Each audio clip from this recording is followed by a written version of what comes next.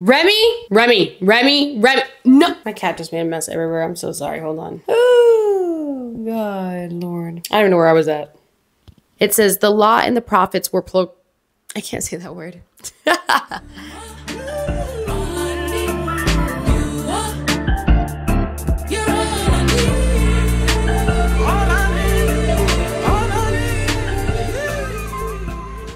Hola and hello, welcome back to Talks with Tali. My name is Tali. Welcome if you've never been here before, and welcome back to those who have been here before. This is my segment on my channel, Time with Tali, where I speak about the Lord. I have faith talks with you all, and I share with you the word that the Lord has placed on my heart. Today, I am so excited. I always say this. I always say I'm so excited, but it's because I'm literally always excited, because when it comes to the word of God, I get really hyped.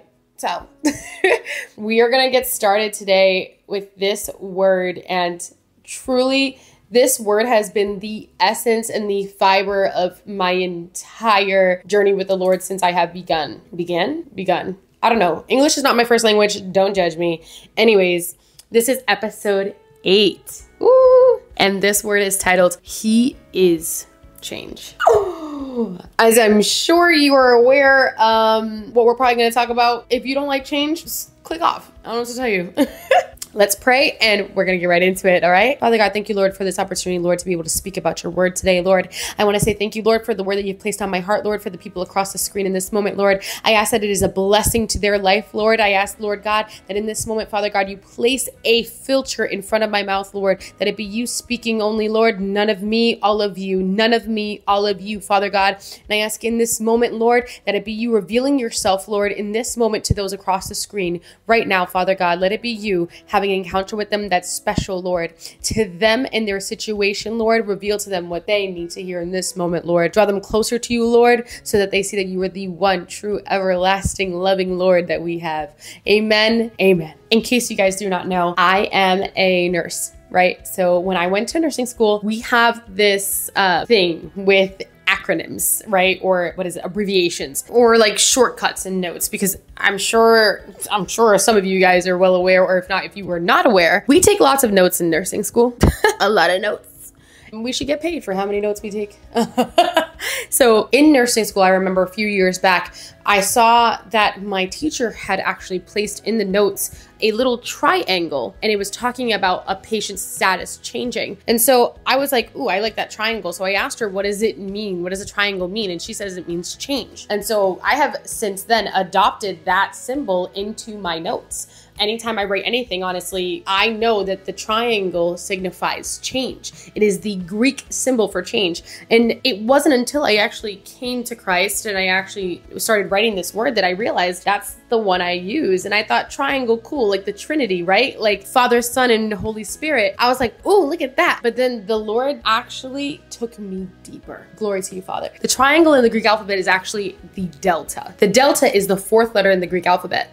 And the only reason I really knew that was because I was in a sorority in college. Don't talk to me about sororities, because I know now. I was not in a relationship with the Lord when I was in college. Okay, I long gone left that a long time ago. But anyways, the delta, actually, the triangle has a value of 4. They actually saw this triangle, this delta, to signify door. It was known to be a doorway. Ooh, Lord. It symbolizes a Phoenician letter, and it's similar to the Hebrew dalet. I don't know how to say it that well. Dalet, D-A-L-E-T. And in Hebrew, that word does mean door or gate. In my research, I found it says it indicates resistance and state of selflessness and humility needed to pass through it. Ooh. So let's get into the word, but I just want to start there, because what this word is here to do is to remind you that where he is, there has to be change. You will not be stuck the same way that you are. You cannot be. Where he is, nothing remains the same. Nothing remains in the old ways. He makes everything new. John 10:9-16, it says, I am the gate. Whoever enters through me will be saved. They will come in and go out and find pasture. Ooh, the thief comes only to steal and kill and destroy. I have come that they may have life and have it to the full. Oh, pasture, as it is read in the, this is coming straight from the Lord, because I genuinely, I don't have that written anywhere. I don't think I have it written anywhere. Pasture is known as, you know, a field of grass. It is known as rest. Ooh, and we're gonna get into that too. Actually, I think I do have that here. But its grass is known as nourishment for animals. It is known as nourishment. It is known as what is to be consumed. Oh Lord, where was I even reading? I got sidetracked. I am the good shepherd. The good shepherd lays down his life for his sheep. The hired hand is not the shepherd and does not own the sheep. So when he sees the wolf coming, he abandons the sheep and runs away. Then the wolf attacks the flock and scatters it. The man runs away because he is a hired hand and cares nothing for the sheep. I am the good shepherd. I know my sheep and my sheep know me. Just as the Father knows me and I know the Father, and I lay down my life for the sheep. I have other sheep that are not of this sheep pen. I must bring them also. They too will listen to my voice, and there shall be one flock and one shepherd. Shut up, so cute. Oh, he's so amazing. Oh Lord, Lord, Lord, you're so good. You're so good. I'm just sitting in this word right now because I feel like, Lord, bring me deeper, Lord. I know you're here. The man runs away because he is the hired hand. The Lord shall never leave you nor forsake you. Lord. You know what I actually just realized? I'm gonna take it back. Like, when someone is hired for a job, right? They're getting paid to do a job. It doesn't necessarily mean that they actually have an emotional attachment to this thing that they're doing. They're getting paid to do it, so therefore it is their duty to do it. But not everybody sticks to what it is that is in their job description.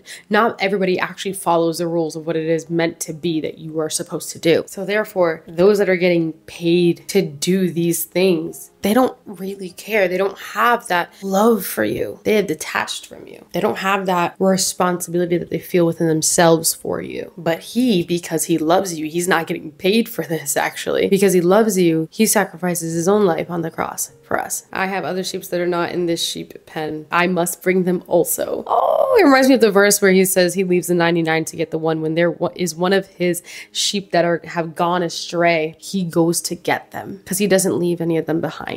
There's no favoritism with God. He loves every single one of us equally. Even though John probably doesn't think that. John the beloved. Matthew 7:13-14, it says, enter through the narrow gate, for wide is the gate and broad is the road that leads to destruction, and many enter through it. But small is the gate and narrow the road that leads to life, and only few find it. I gotta be honest with you guys, this time coming to Christ and truly accepting Jesus into my heart and into my life, repenting for my sins, it has been so different this time versus all the other times that I did it. Because I know as a kid, I probably went up to altar call probably, I don't even know how many times. I remember like every Sunday, like going up and saying, Jesus, I want to give you my life. I repent for my sins. As a kid, like I definitely did it multiple times, for sure. For real, as an adult, this time around, actually making this conscious decision, being able to and having the mind to make this decision to follow God, it has been so different from the rest. This time I wasn't making a commitment to church, to religion. This time there was gratitude. This time it was a commitment to him. I gotta be really honest too. The thing is, gratitude hits so different when you've actually been through something, when you've actually been saved and rescued from something. Yeah, I went through some pretty terrible stuff when I was younger, but I wasn't thankful of the fact that the Lord actually had me come out of it. The fact that the Lord had saved my life from death, I don't even know how many times in the last 15 years since I've separated from him. And probably even before that too. Of course. Instead of being grateful, for many years I was just angry at God, which is truly the reason I probably never really got to know him, which honestly only added to me not getting to know him. John 6:42, it says, they said, is this not Jesus, the son of Joseph, whose father and mother we know? How can he now say, I came down from heaven? These are people questioning Jesus once he finally came out as the Messiah. This message is here to remind you that people won't know you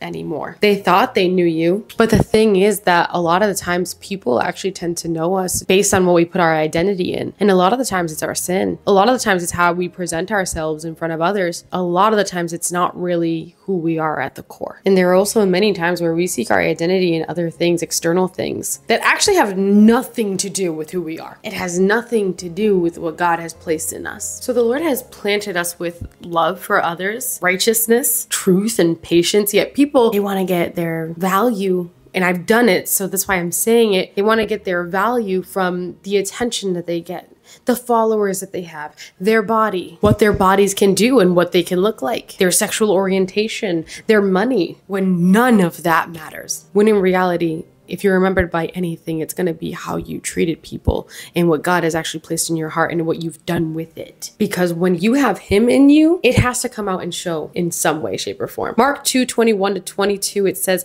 "No one sews a patch of unshrunk cloth on an old garment. Otherwise, the new piece will pull away from the old, making the tear worse. And no one pours new wine into old wineskins. Therefore, the wine will burst the skins, and both the wine and the wineskins will be ruined. No, they pour new wine into new wineskins." The old you can't mesh with what he's doing in you now. The old you and the new you cannot cohabitate in the same place. The old you is gone, and the new you must enter. And you know, it's so interesting to me because it's actually happened to me too. People will say, "I feel like I don't even know you now. You look so different now. There's something different about you. You're glowing different. There's something. You're like a whole new woman." Good. Truly at the core, I've always believed the Lord has placed a love in my heart for people that was very special, and not many people maybe have had that, which, not that I'm better than anybody else, but I do love people a lot. And I will say, I felt like that gift the Lord has placed in my heart, the love for people that he has given me, has always been, there's always been like this effort and this force trying to come against that and try to outshine it or distract or cover it up or distract from it. Instead of that coming out and like full-fledged just shining all the time. The vision was somewhat blurred when it came to how I presented it though, how I spoke, how I took certain pictures, how I presented myself. I used to wear my heart on my sleeve, but in reality, all the love I was giving other people, I was just looking for it to be given to me in return because I had never had it. I always used to love people way more than they loved me and gave them way more in hopes that they would see the value in me so that they could also love me the way I love them. And I realized to a certain degree it was somewhat transactional, even though I never really got what I paid for. But it's so true. How can you give others what you don't truly have? What you're not really trained in. My love for others was mixed in with unforgiveness, with pride, with anger, with jealousy, with envy. It was contaminated. So in reality, the things that I was trained in, the things I was special skills in, was contaminated. So all I could give was what I had, and it was destruction inside of me. The enemy can only lead you to where he is going, and it is a path of destruction, to destruction. And so therefore, when I thought I was just wearing my heart on my sleeve and I deserved to be loved and all this other stuff, what in reality people were actually seeing was my insecurity, was my lack of love, my abandonment, my wanting to be accepted, my want to be more than what I felt I was in that moment. Because I always felt like even though I have all this love and everything, I'm not good enough to be in this world. I didn't blend into it. But now everything is so different. Luke 16:16-17. The law and the prophets were proclaimed until John. Since that time, the good news of the kingdom of God is being preached, and everyone is forcing their way into it. It is easier for heaven and earth to disappear than for the least stroke of a pen to drop out of the law. He came to fulfill the law, not to abolish it, because he is the law and his word is the law. He fulfills all these prophecies. So therefore, actually, if you wanted to, his word is over the written law. If the Lord were to choose to take Moses' law that he had previously written and say, you know what, I changed my mind about this, which he doesn't because he's the same God today, forever, and always, and yesterday and whenever. But if the Lord says, I want to add on to what I said here, I actually want to take this away because I don't care for that anymore. Doesn't mean it wasn't true in that time. It just means he's doing different this time. Same man, different tactic. And the Lord has the right to do that. So if the Lord now says, I'm going to do this instead, this is okay instead, that's for him to choose. He can do that. His word is over the law. I don't understand how law works, to be honest, but I just know, at least in my house, if I make the rules in my house, I have the right to change them if I want to, whenever I want to, right? That's all I'm saying. The thing is, he literally said, I'm going to humble myself. I'm going to put myself on this earth and I'm going to show people how to actually fulfill the law, because clearly they must have not been able to read, and or what they were doing was taking the word and making it what they wanted it to be. So the Lord said, y'all are clearly tactile and visual learners. So I'm going to send you an example that's going to show you exactly how to fulfill this law that I'm talking to you about, because you guys didn't get it the first time.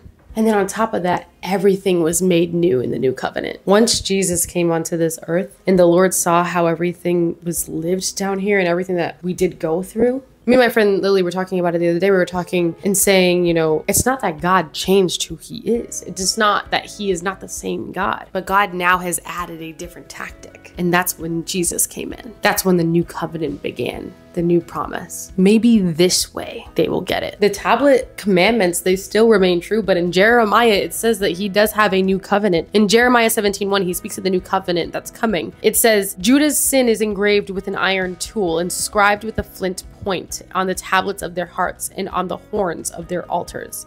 Jeremiah 31, the days are coming, declares the Lord, when I will make a new covenant with the people of Israel and with the people of Judah. It will not be like the covenant I made with their ancestors when I took them by the hand to lead them out of Egypt, because they broke my covenant, though I was a husband to them, declares the Lord.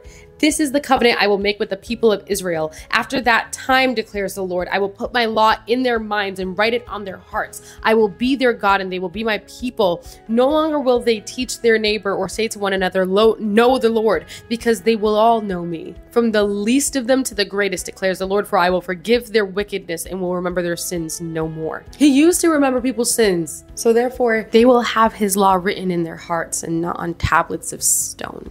Stone. There are people that have had hardened hearts, cold-hearted hearts, stone-like hearts. But now, let's be honest, almost everyone knows about Jesus and what he did. But it's not until all nations know of him that Jesus has not come back on that cloud is when that time comes, and nobody knows the day nor the hour. This word also goes into the fact that everything he does, he makes new, he changes, right? Let's talk more about it. In his word, he also changes names. And many of you probably already know what I'm going to mention, but let's just get into it anyway. When names are changed in the Bible, it is a change of destiny. For example, and I'm gonna read through these so I don't like trip up here. When he calls the old Simon, he is talking to the old Simon, not the Peter that he has created, because he changed Simon's name to Peter. So when he calls your old name, he's talking to the old you. Keeping along here? Your old behavior and who you used to be before him. When you come to him, he gives you a new name in heaven. Simon means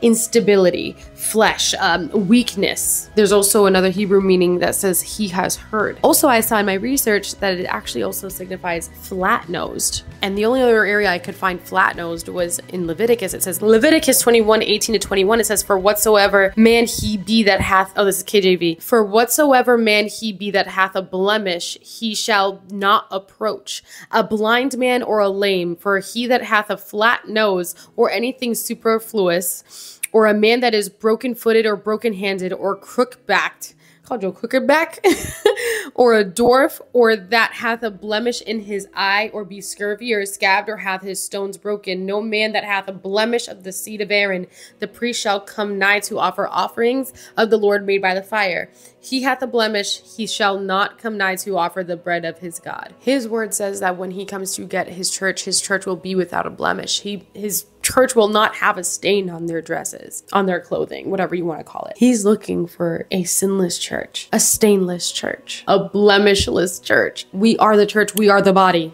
All of us. Simon's name was changed to Peter. So he went from instability, being flat-nosed, he went from being weak to Peter, which means stability, spirit, strength, a rock in Greek. And Jesus even said, and this is the rock I will build my church upon. Matthew 16:18, it says, and I tell you that you are Peter, and on this rock I will build my church, and the gates of Hades will not overcome it. Hadassah, the story of Esther. Hadassah means myrtle tree, which is usually known for peace, love, and prosperity. In Hebrew, it means a hiddenness. Ooh, but Esther is a Persian name, and you know what it means? Star. Oh my gosh, Lord. He takes what was hidden and puts it into the light. Makes a star out of it. Wow. Makes her a queen. What? Esther was called to be a light and shine amongst her people, to stick out and to go forward and to speak for them. Abram, who many know as Abraham, his name primarily was Abram, A-B-R-A-M. His name meant exalted father. And if you know the story, he always wanted to be a father. But then the Lord then said, I'm going to change your name. And now you'll be known as Abraham. But what does Abraham mean? It means father of a multitude. And he said that your descendants will be like the grains of sand. Could you imagine all the grains of sand in the seas, in the beaches? That is the multitude of Abraham. Lord, Lord, Lord. Therefore, the Lord's promise was in the changing of his name. And the thing is, he was always meant to be a dad, but maybe he just didn't even realize it. So what he doubted in the little, the Lord multiplied greatly. Same thing with his wife, because remember, when you're married, you are one. So the blessing that one receives, it's also a blessing for the other. Oh, Lord, Lord, Lord, Lord. Not in my notes. Sarai was the name of Abraham's wife, and he changed her name to Sarah. Sarai, for them, with that E sounding ending, it signifies possession. She was confined to one family only. She was Abraham's personal lady or princess. She was confined to that role. But Sarah means princess, simply and without any restrictions, without limitations to dominion. She's not just a princess to one now, but of many.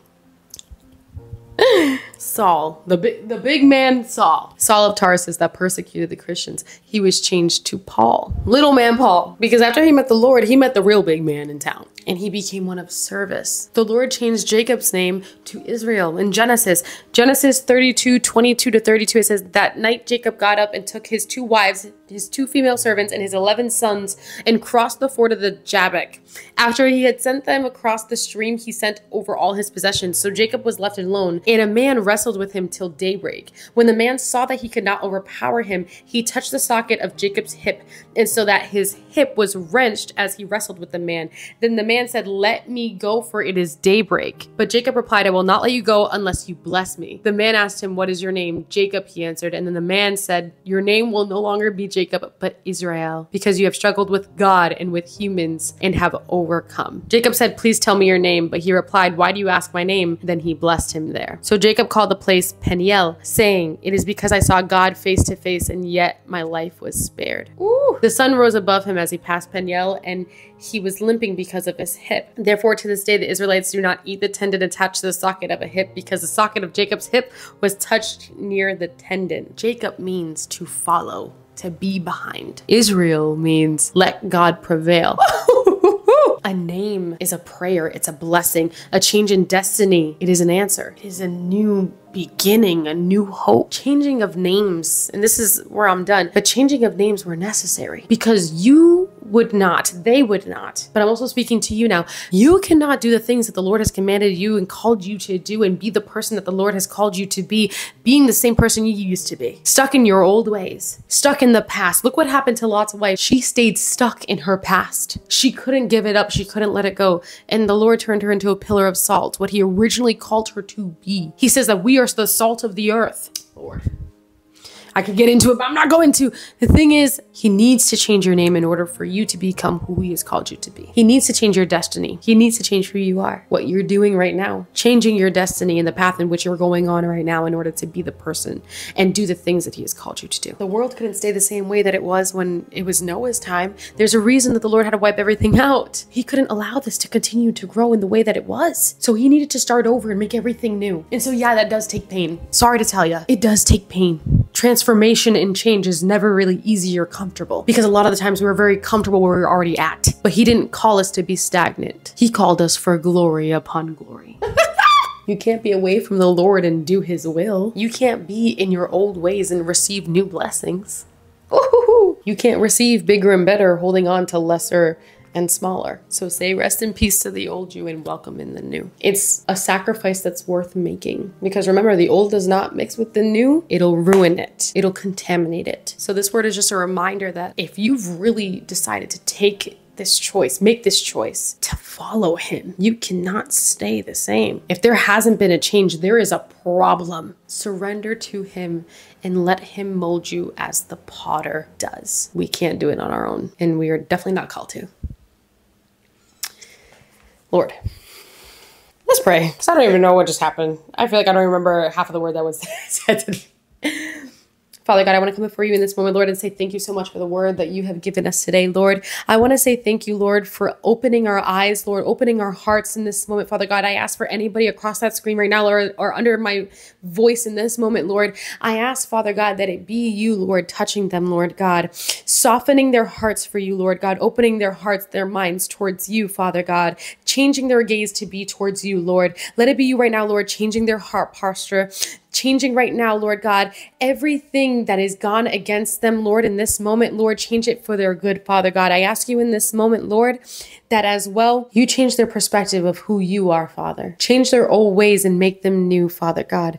Show them that there is a light at the end of the tunnel, Lord, and it's only through you, Lord. God, I ask you for every single one of them right now, Lord. I ask that it be you, Lord, transforming, Lord, giving them an encounter with you, Father God, because where you are, Lord, there has to be change. Let it be you, Father God, because only your hand can perform these kind of miracles, Lord. Let it be you, Father God. Guide them, Lord, so that they can change to be only through your power, through your strength, Father God, so they can become the people that you want them to be, to step into the purpose and the calling that you have called them for, Lord. For your glory, Lord, this word has been spoken, Father God. Thank you for this opportunity, Lord. And in Jesus' name, we pray. Thank you for this blessing, Father. Amen. Amen. Thank you all for spending time with me. I loved that word, and it was definitely one I had to receive myself.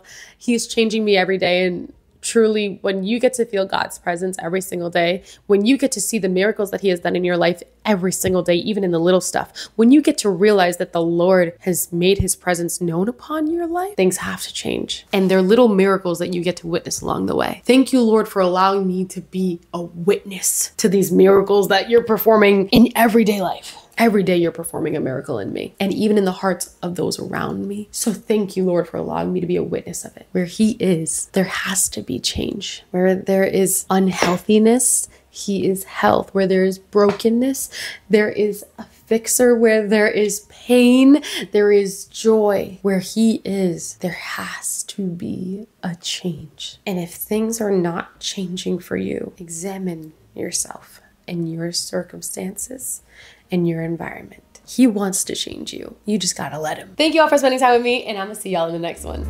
Bye.